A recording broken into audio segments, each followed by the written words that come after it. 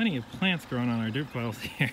This guy in particular has decided he's staying for the long haul. Look at that. It's like a tree.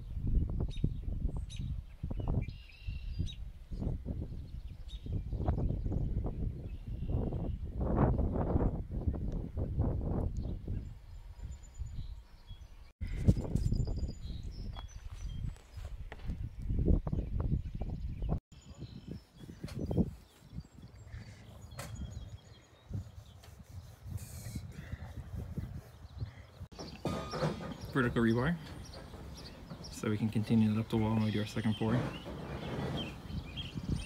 It should line up with the dowels that are at the bottom. Look, and they zip tied all together nice. These guys have duct tape over the teeth so that we can pour into the core and take the duct tape off, and then we'll have a clean surface to attach our second course to. You can see that the vertical rebar ends up on either side of the, well, it's supposed to. Well, actually, if you go down the course, you can see the vertical rebar ends up on either side of the horizontal rebar to hold it in place. This is their bracing system.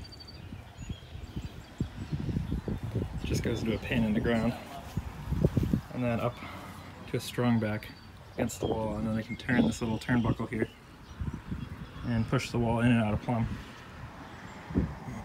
They do most of the straightening, they said, after the concrete's poured, because it's a little easier to adjust. Every jog in the wall has a vertical seam, and you can see that they've even gone through and taken the time to spray foam the gap and then tighten it all up with some 2x4 strapping. So that's where they cut the block. Got a piping penetration about 16 feet off the back wall.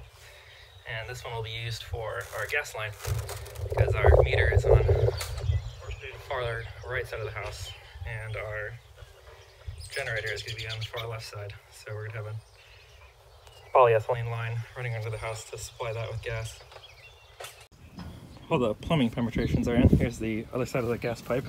And a little further down we got our sewer. Hey, could one of you bring me the glue gun? Meet me halfway. Not quite lined up with where I dug the trench, but we want to make sure we're underneath the central wall that runs down the center of the house. A little bit of an angle going back to the city sewer there. So we only used 2 pieces. We bought 6 pieces, so we can return 4 of them.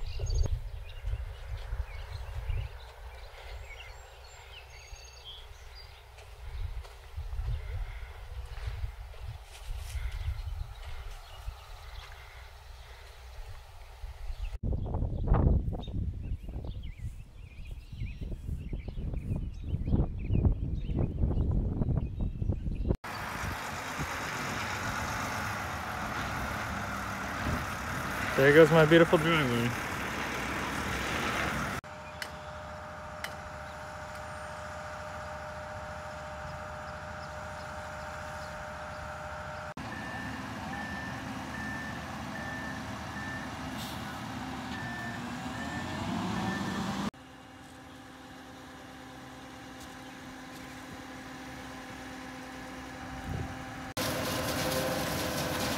I didn't have the water left.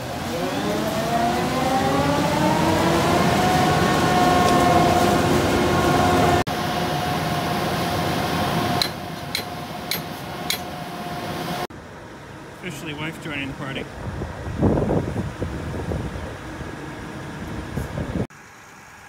Officially wife, dressed and ready for concrete work, in her sneakers and yoga pants. Not really. She's gonna be our professional hole washer. Nope.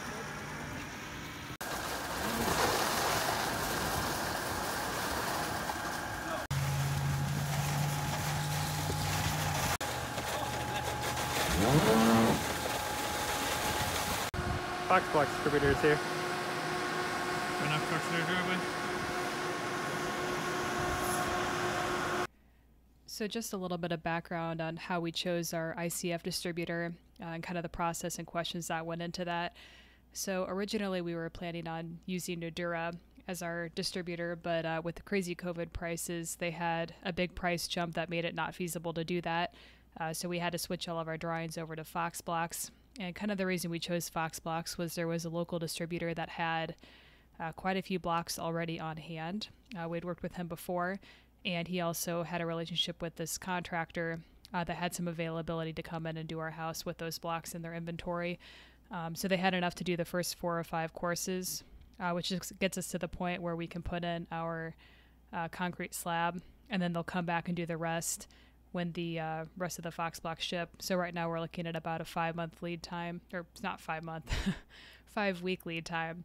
But we didn't want to hold off on doing any of the blocks, kind of being independent, having to order them, wait for those to show up, get the first 4 or 5 courses in to be able to pour the slab. This way we can be doing that simultaneously while we're waiting out the 5-week lead time. They use the giraffe bracing system. Those are the yellow braces that you see around, and they had a lot of expertise concerning some questions that we had about the build, as far as, for example, we had mixed like 4-inch and 6-inch Fox blocks based on whether it was like an interior wall or the exterior walls. They had to standardize all of those to the 4-inch core, because that's more standard. They're also able to do the interior walls as well as the metal decking above the storeroom that we're going to have in our master closet. So after this first pour, we'll work on our own to make sure that we get the slab in, the under slab plumbing, radiant heating, and then they'll come back to do the second pour. So we're looking forward to working with them. As always, thank you for watching our video, and if you want to see more from us, please hit that subscribe button. We're always open to comments, or if you want to shoot us an email at valianteffortfaq@gmail.com, we'll make sure to get back to you. Thanks.